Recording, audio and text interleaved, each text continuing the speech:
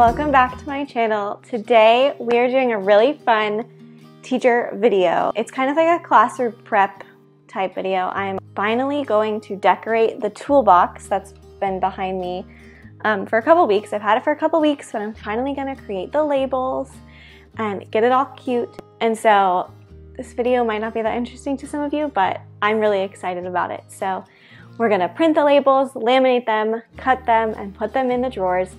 And it's gonna be super fun, and I'm so excited to see how it turns out. So let's get started. Okay, so the very first thing we have to do is find labels or create labels. Now, I am not that savvy when it comes to like graphic design or anything, so I went ahead and I purchased labels for this specific toolbox that I have. I have the Iris 24 drawer toolbox. I will link it below so you can get it. It's available from Target and Amazon, so I'll link both.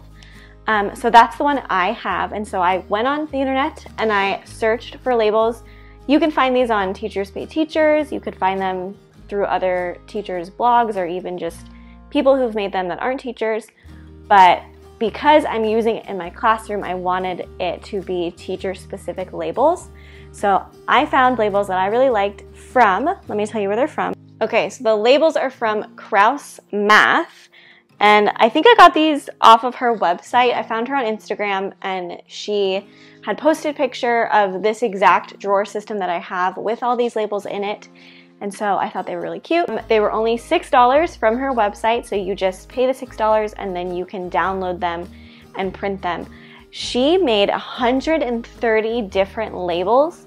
Now, obviously that's so amazing because there's so many different kinds of things you could put in these drawers, and she really gives you all of the options that you might want. Obviously, there's no way to use all of them, so you have to find the ones you want. So the first step, finding the labels, is done. I got them from Kraus Math, and I'm really excited. The second step is to pick out the labels I'm actually going to use. Like I said, there's 130 labels that she made in this file. I obviously only need 24. So I'm going to show you how I picked them out and what they look like. So these are the labels. There are 13 pages of labels all the way down. So I'm just going to click through them quickly so you can see. They have a really cute font. They say what each label is going to have, or each drawer is going to have in it, and then she has a really cute clip art that she made to go along with the labels. So there's plenty of different kinds that you might need in your classroom. There's some labels that you can tell are maybe the same type of item, but she's labeled them differently depending on what you call them or how you refer to them, or maybe a specific brand that you like to use over other brands. So she's giving a lot of examples and a lot of choices. And also, this is the updated 2020 version. So on the last page, she has one for masks and gloves. And even on one of the other pages, she has one for wipes. So that'll be really good this year with coronavirus and everything. So you can have materials in these drawers that you can use to sanitize and keep you and your students safe, which is awesome. So those are all of the labels that she has made. So now that we've seen these labels, I'm going to show you how I found out, or how I figured out the ones I'm going to use. Because we only need 24. So I made a little note on the side and I went through each page, started on page 1, and I looked and I said, okay, which labels would I use? And I listed them out. So most of mine are going to come from page 1. I have like 6. So I listed them out and I went through each page. And that way when I go to print, I don't need to print every single page because there's a couple pages where I'm not going to use any of the labels on there. So it'll save you time and ink and paper, and to just have it all planned out, ready to go. So these are all the ones I'm going to be using. So now that I've shown you the labels, we've planned out what I'm going to use, it is time to print them. All right, so like I said, the third step is to actually print the labels. We've moved. I'm now by my printer, which lives under my desk. So before I printed, I wanted to show you the two things I'm going to be using with my printer. So I'm going to be printing this on the Astro Bright Premium cardstock, the white cardstock. I bought this at Target. Cardstock is just genuinely more expensive than regular paper. So I will link this cardstock. I'll try to find it in a couple places so you can find the best value for you. This pack was like maybe $6 and it came with 75 pieces of cardstock. So I'll be printing it on this cardstock so that way the labels last a while, because I don't want to have to make them again. Unless I want to change up some of the drawers, but some of them will never change. Like, I'm always going to need certain things. And then I'm also using my HP printer, and I talked about this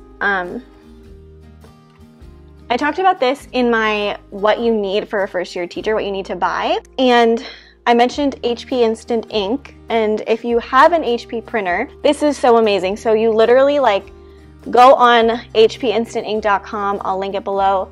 You sync up your printer and they send you ink. Every time your printer ink is running low, you don't even have to think about it, and you just sign up for how many pages a month you think you're gonna print, and you pay according to that. The payment is actually really cheap. Like, I think the cheapest plan is like $2.50, maybe $3 a month. And ink is so expensive. So if you pay for this like $3 a month, it will provide you ink for that amount of pages every single month. You don't have to think about buying new ink. And if you realize that maybe you're printing more than that, then you can change your payment. So this is absolutely not sponsored. I just love HP and I love their ink, and I love that I don't have to think about buying ink. So we're going to use my HP printer to print out all of our labels.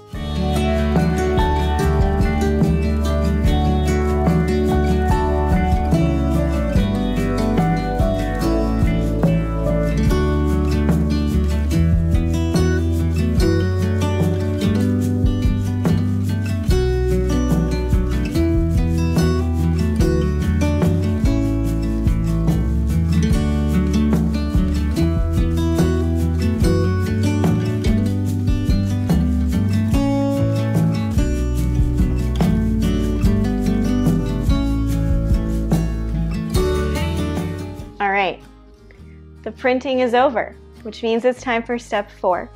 So step 4 is to laminate these labels. So here is one of the pages. It looks beautiful. And this is one of my laminating sheets. Now, I buy the Amazon Basic laminating sheets because you can get like 100 in a pack. So I will link those too, but in case you've never used a laminating sheet, it opens up like this. And you put whatever you're laminating in between, and then it's in between the little plastic pieces. I have already put all of mine in the laminating pouches, although, friends, I realized that most of my laminating pouches are with my classroom things in my classroom 30 minutes away from where I live.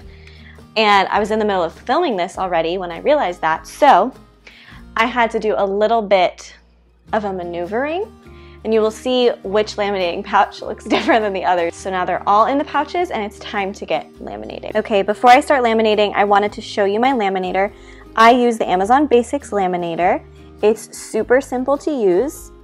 It just has 2 settings, so 5 milliliters or 3 milliliters, and then you turn it on to whichever setting you need, and then while it heats up, this is just red, and then when it's ready, it turns green. So it's ready, and I'm ready to laminate.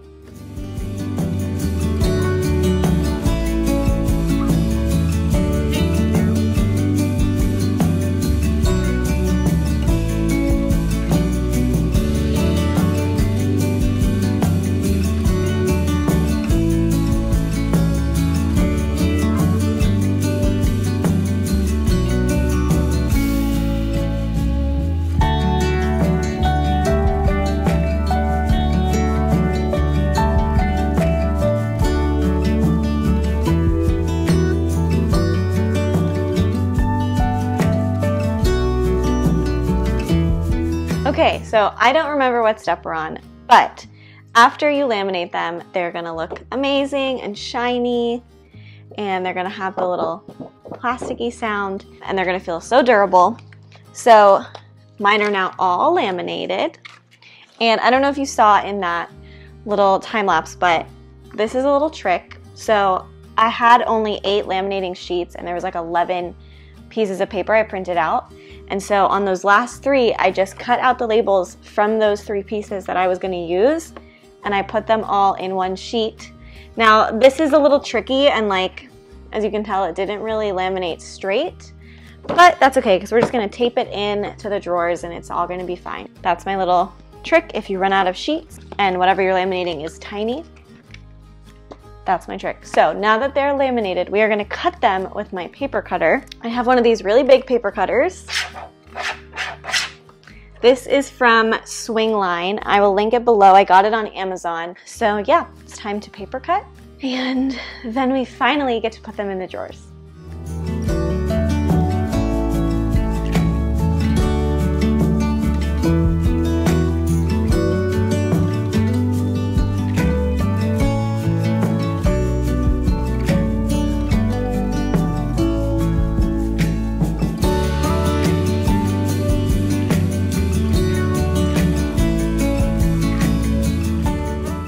All right, we've made it to the end. I am going to now put the labels in the drawers. I have cut them all. They all look about this size. There's plenty more, but I have actually already put them in the drawers that I want them to be in. So I just kind of like put them in so that way when I go to tape them, it will go quick and easy. So I'm gonna be using double-sided tape because I want them to be able to stick to the front, but I don't want them to be on the outside of the drawer, so that way they last longer. So I just bought some Scotch double-sided tape, and let's get taping. I'm so excited.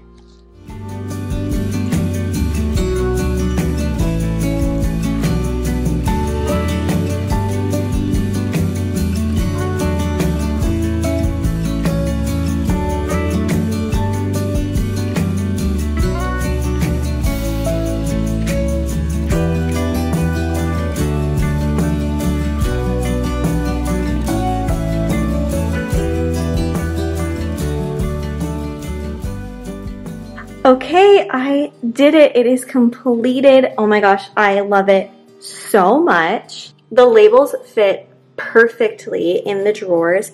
And like I said, I taped them to the back like you saw. So these drawers actually come out. So they are taped to the back with some double-sided tape. And you really can't even see the double-sided tape like at all. I mean, you can if I am really close and there's like really bad lighting or whatever, but oh my gosh, I love it so much, guys. And obviously it's not gonna live on my dresser. It's going to end up in my classroom. I love it so much. I'm so happy I did this. And yeah, it's amazing. Okay, so that was what my drawer system looked like. I'm so in love with it. It looks so good. And I'm so happy you guys were able to watch this video and to see me decorate my whole system. And my drawers with my labels. I really love it. I hope you guys enjoyed this video. Thank you so much for watching. If you don't already, follow me on Instagram. I have a teacher Instagram where I post a lot about my teaching journey, and this year is going to be really interesting, so we'll see what it brings. And you can follow me on there to see what I use these drawers for. Maybe I'll do stuff in the day where I'll be using the drawer, and so I'll talk about it more over there. But thank you for watching. Make sure to like this video, subscribe, comment. I love talking to you guys in comments. And I'm so happy you're here. Keep spreading positivity, and I'll see you next time. Bye, friends.